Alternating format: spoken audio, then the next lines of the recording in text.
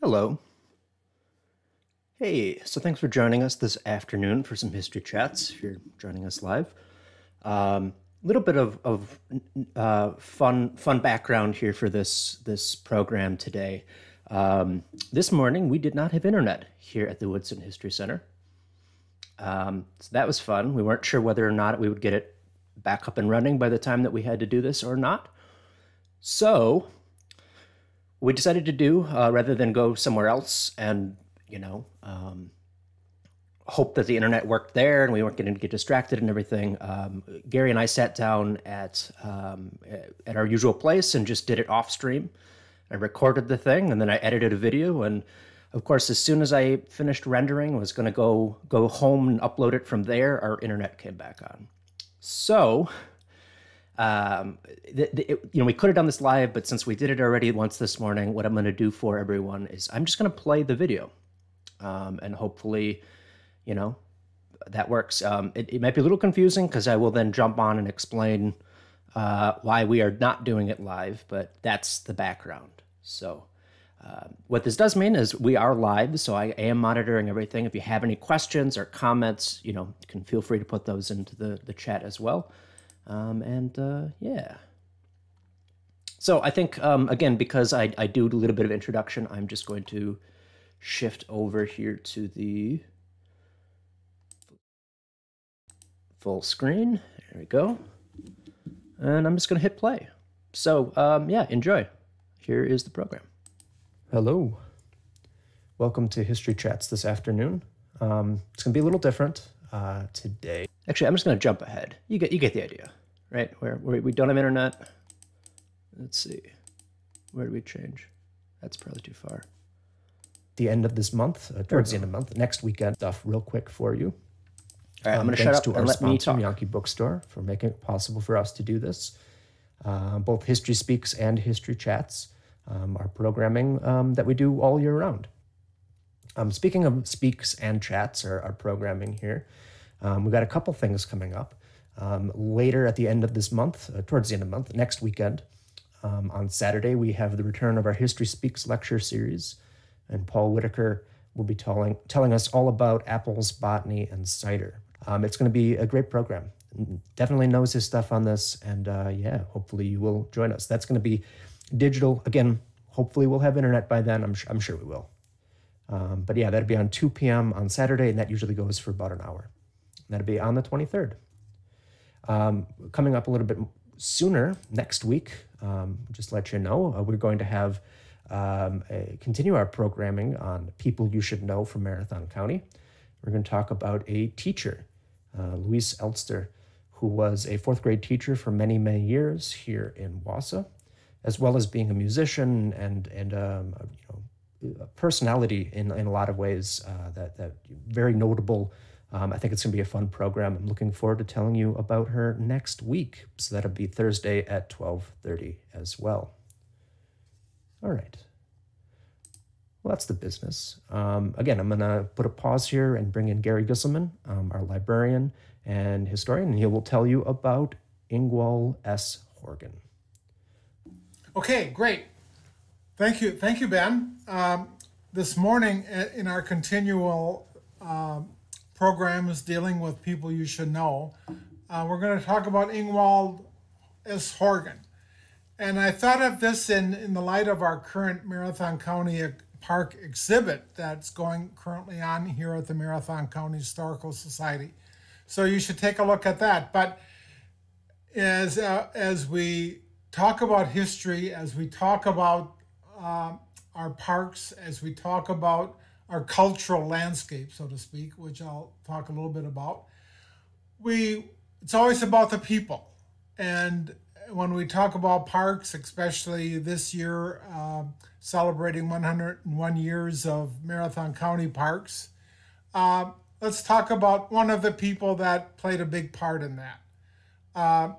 This headline later on, this is 1972, many years after Ingwal Horgen left the supervisory capacity of the Marathon County and Wausau Park System. It was labeled as Marathon County Park System, one of the best in the state. and Ingwal Horgen had a lot to do with that, and we're going to talk a little bit about that today. So first of all, a little bit about Mr. Horgen, born in Mitchell, Iowa, went to college at Iowa State College, which is now Iowa State University in Ames.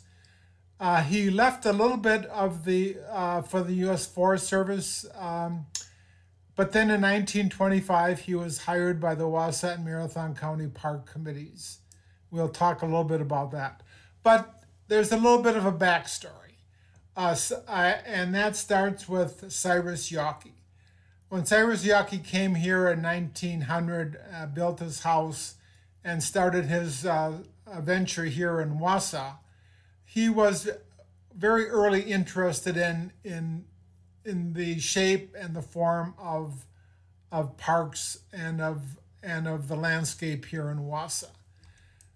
He soon hired, in 1911, he hired Anthony Morell and Arthur Nichols, landscape architects out of Minneapolis, Minnesota, to come and design his garden in preparation for the wedding of his daughter. And Morell and Nichols were so noted already in Minneapolis. Curiosity about how Cyrus found Morell and Nichols, we're not quite sure about that story. But the design of the Yawkey garden and the city lot treatment was incorporated into Morell and Nichols' book on landscape architecture. So this is the Yawkey plan.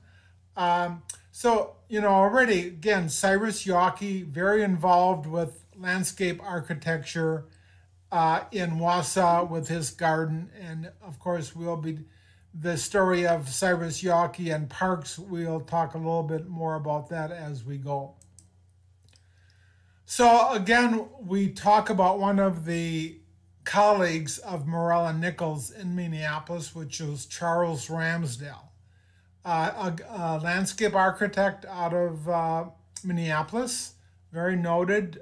He had been noted in Wausau already, but it was the Hammond Park story that sort of starts it all off, because Charles Ramsdell was hired by Sue Hammond Ray, who at that time owned this little segment of parkland on the corner of Grand Avenue and Thomas Street. And she was trying to develop and building this park. She hired Charles Ramsdell to design this park. Little be known that one of the people working for Charles Ramsdell at that time was one Ingwal Horgen, coming out of sort of maybe an internship with Ramsdell out of Iowa State University. So here he was doing some initial design work for Ramsdell we're saying 1923, 1924. We're not exactly sure. We know that Horgen, after his little bout with Ramsdell, went to work for the Forest Service, but then he was soon back in Wausau. We'll tell that story in a little bit later. But again, Horgen was noted, so to speak, in Wausau and starting to take notice of landscape architecture and landscape architects here in Wausau. So soon, in 1925, it was stated at the bottom of the minutes of the joint meeting of the Marathon County Park Commission and the Wausau Park Commission. It was noted that it stated at the joint meeting that C.C. Yawkey had been in correspondence with Ingwal S. Horgen, who was well recommended as a park superintendent, and Mr. Yawkey has requested to engage Mr. Horgen and have him report for duty as early as the date as possible. So again, here we see Mr. Yawkey. We must say that Mr. Yawkey was the first president of the Marathon County Park Commission back in 1920 when it was originally started. So again, we seeing Mr. Yockey was in touch with Mr. Ramsdell. Most likely it was Mr. Ramsdell who was giving the final okay for Mr. Yockey to hire Ingwal Horgen. So then now we start the Ingwal Horgen story. Quite a unique story, quite a lengthy story, 1925 through 1965. A lot of work that he did, and one must say that Ingwal Horgen, landscape architects, but also involved in the early 1920s what we came to be called the City Beautiful movement, and also the developing of the landscape as a culture unto itself, the landscape, the cultural landscape, and his influence in Marathon County and the city of Wausau was truly going to be remarkable. And when Mr. Horgen came to Wausau, he initially was involved with the development of Marathon Park on Wausau's west side. This, of course, was already in development. The Park Commission was starting to take possession of the park. Buildings were starting to be built. Of course, a lot of Marathon County Park would see further development during the New Deal, and we talk a little bit about that in a few minutes. But again, the development of Marathon Park was perhaps Mr. Horgen's was his first endeavor. And again, the design for Marathon Park was by Charles Ramsdell. So we see a lot of influence of Mr. Ramsdell in not only the city of Wausau, but we'll also talk about him with regard to Marathon County. So again, we see Marathon Park being an early park that certainly saw Mr. Horgen's influence as it grew to be a major park in our city.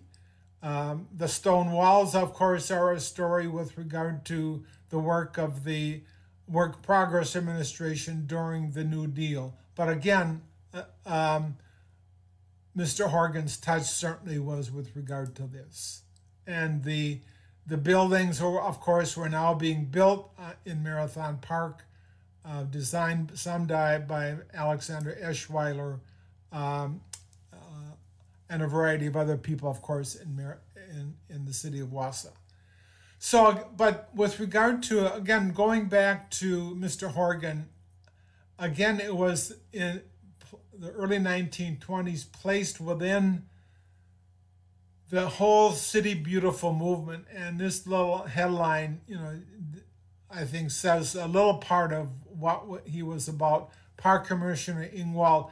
It's Ingwald here, but that's a misspelling of his first name. Horgen planned citywide beauty contest. So initially he was very involved in starting to have Wausau and Marathon County become a beautiful place. And it was always a part of this that was he incorporated into his landscape design throughout the many parks in Marathon County and Wausau. One other story that Ingwal Horgen became involved with was the development of city pools in the city. Here we have a little note that Mr. Horgen is going to Chicago to inspect pools, a municipal bathing place. This was soon in 1929. Again, the development of the city pools being traced back to Mr. Horgen. Again, but it was soon we had a pool on the Harrison Boulevard and Sherman Street area off the Wisconsin River, came to be called McDonald Pool, now Riverside Park. Again, our first pool, 1930, all with the development of by Mr. Horgen, Park Superintendent. Again, it proved to be a very popular space, a very popular place in the city of Wausau for a pool and during our summer hot seasons. Another story that we want to talk about, Mr. Horgen soon got involved with other parks, of course. We'll talk a little bit about those. Oak Island, of course, was one of the early parks in our system, off of River Drive, now off of River Drive in downtown Wausau. Oak Island, again, the shelter and the shelter at Oak Island was developed in conjunction with the New Deal and the Works Progress Administration. A lot of park development happened during the New Deal. We'll talk some about the specifics. But again, Mr. Horgen in the design and the layout of Oak Island was very instrumental in the development of that park and how that came to be, and especially across the bridge onto what we now call Fern Island. Another park that was very instrumental in the 1920s was Stewart Park. Margaret Stewart donated some land to the city of Wausau in the mid-1920s for a park across the street from their home on 10th Street. Stewart Park on the corner of 10th Street and Scott Street came to be quite a notable area for public performances and a variety of other things. It really is a beautiful and incredible park within our park system. And Margaret Stewart hired some Chicago architects to landscape this place, and it is really one of the true gems of the city, all happening pretty much under the guidance of Mr. Horgen. I want to just quickly shoot to the middle of the 1930s with during the Great Depression, of course, election of Franklin Roosevelt in 1932 into 1933. We see the beginnings of the work that will have to be done under the New Deal. And the headline speaks to Franklin School, that's a city project. But further on, it made notice that Mr. Horgen, superintendent of parks in charge of work in the city under the federal program, and he will thus work with all the federal programs coming into the city as well as into the county. He went to Madison, making his report to Madison for a variety of the many projects, and that, of course, is a story unto itself. We just really do not understand and can't comprehend really the true extent that the federal projects all under the New Deal had on Wausau and the city of Wausau and Marathon County. One of the big projects, of course, was the development of Rim Mountain. This was a Civilian Conservation Corps event project. Early on, like the headline says, the WPA project, but it soon turned into a Civilian Conservation Corps project under the direction of I.S. Horgen, County Superintendent of Parks. So again, here Mr. Horgen is planning and developing the plan for what's going to be happening at Rim Mountain. Rim Mountain was one of three major Civilian Conservation Corps projects in Marathon County. And of course, today, the shelter was a big part of that. The building of the shelter was a big part of the CCC projects up at Rim Mountain, and the ski hills and a variety of other things that were part of what was developing at Rim Mountain. Also under the also under the New Deal, the youth building at now called the Eastgate Hall at Marathon Park was built, and that was all built under the National Youth Administration. If you can see the NYA, the young people put their signature on the brick. I'm sorry, on the granite of that granite wall at the youth building or Eastgate Hall. Of course, let us move out to the dells of the Eau Claire. Now, one of the masterworks really of our county parks, really. I mean, it's really a gem out there. It's now on the National Register of Historic Places, and we'll speak to that a little bit later. But again, Mr. Horgen and the Civilian Conservation Corps came out to the dells of the Eau Claire and built the variety of projects out there. One, of course, was the footbridge across the Eau Claire River, one of the major projects of the Civilian Conservation Corps at the Eau Claire Park, all under the direction of Mr. Horgen. And I cannot emphasize again that this was all under his work. Later on, let me just back up a little bit. It was the initial plan for the Eau Claire Dells was developed by Charles Ramsdell. It was Mr. Horgen who oversaw the Civilian Conservation Corps' work out at the Eau Claire Dells. But the plan for the Eau Claire Dells beyond the footbridge was all developed by, again, we hear the words Charles Ramsdell, a key landscape architect having his influence here in Eau Claire Dells Park. So again, his influence with regard to the New Deal is very well known. Parks were developed. I mean, his influence was quite extensive, and throughout the war. And I'll sort of end this program. We just have a few minutes here with his retirement in 1965. We see Mr. Horgen, and then the person in back of him is Dwayne Corbin, who will be taking over leadership of the Wausau and Marathon County Park work when Mr. Horgen retires in 1965. But again, I think that this was said by Mr. Corbin: the philosophy of the park department, as propelled by I.S. Horgen, former park superintendent, and continued by Corbin, has been to put a park within easy walking distance of every city resident.